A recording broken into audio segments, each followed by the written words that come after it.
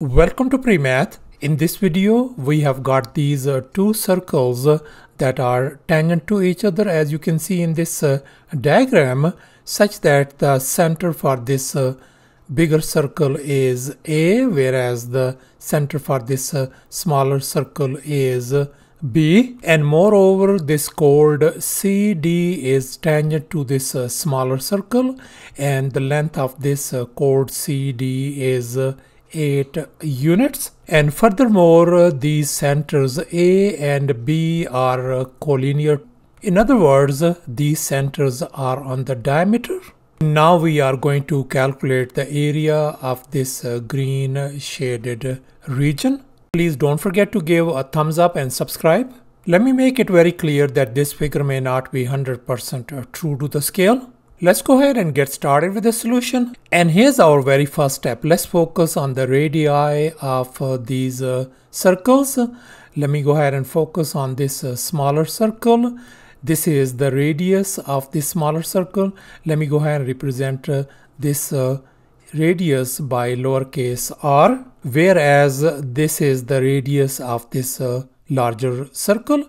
Let me go ahead and label that one as uppercase R. And now let's go ahead and calculate the area of this big circle. And now let's recall the area of a circle formula. Area equals to pi r square. So therefore, this area for this big circle is going to be pi times capital R square. And likewise, the area for this smaller circle is going to be pi times lowercase r square, since the radius for this smaller circle is lowercase r. And now we can see that the area of this green shaded region is going to be equal to the area of this big circle minus the area of this smaller circle. And we already know the area of this big circle and the area of the smaller circle as well.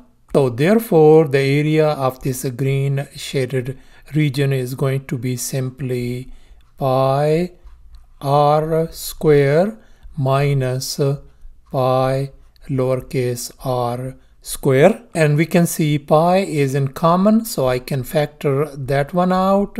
So we simply got pi times uppercase r square minus lowercase r square. And now our task is to find the value of uppercase r square minus lowercase r square to figure out the value of this green shaded region. And here's our next step. Let's focus on this radius of this smaller circle. And now let's recall the circle theorem. According to this theorem, the angle between the radius and the tangent line will always be 90 degrees, as you can see in this diagram. So therefore, in our case, this angle between this tangent and the radius is going to be 90 degrees as well. And now let's focus on the radius of this larger circle.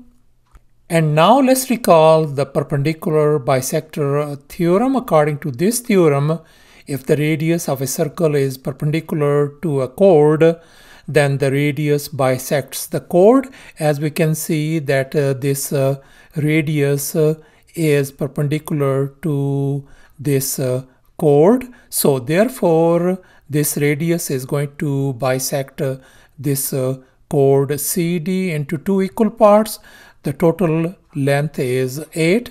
So therefore, this side length is going to be half of that one. That is going to be 4 units.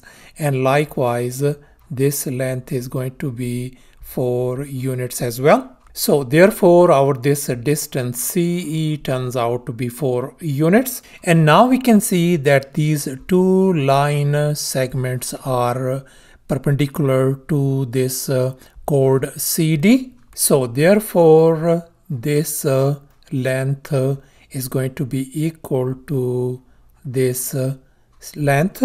If the length of this one is lowercase r, so this is going to be lowercase r as well. So therefore, this line segment AE equals to r. And here's our next step. Let's go ahead and connect these 2 points A and C. Let me go ahead and draw a straight line. And here's our much nicer looking diagram, and we can see that this AC is the radius of this larger circle, and this is represented by uppercase R.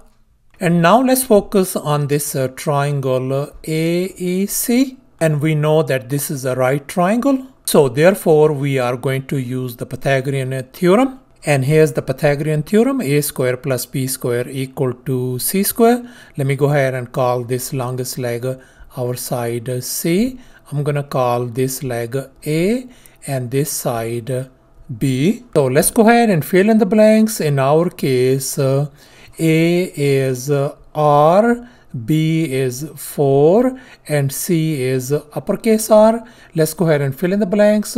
So this is going to be R square plus 4 square equal to uppercase R square. Now let's go ahead and simplify. So we got R square plus 4 square is 16 equals to uppercase R square. Let's go ahead and move this lowercase r square on the other side. So therefore we are going to get uppercase R square minus the lowercase r square turns out to be equal to 16. And now let's recall from our previous step, the area of this green shaded region equals to pi times uppercase r square minus the lowercase r square.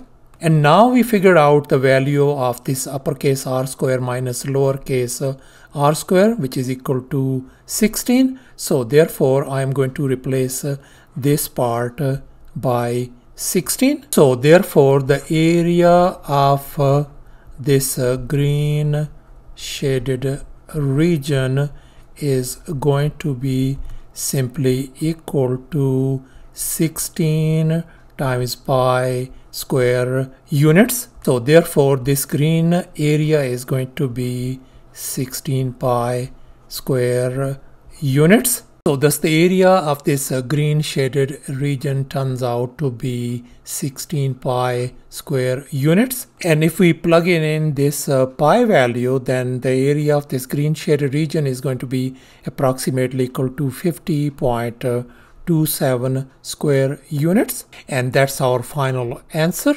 Thanks for watching, and please don't forget to subscribe to my channel for more exciting videos. Bye.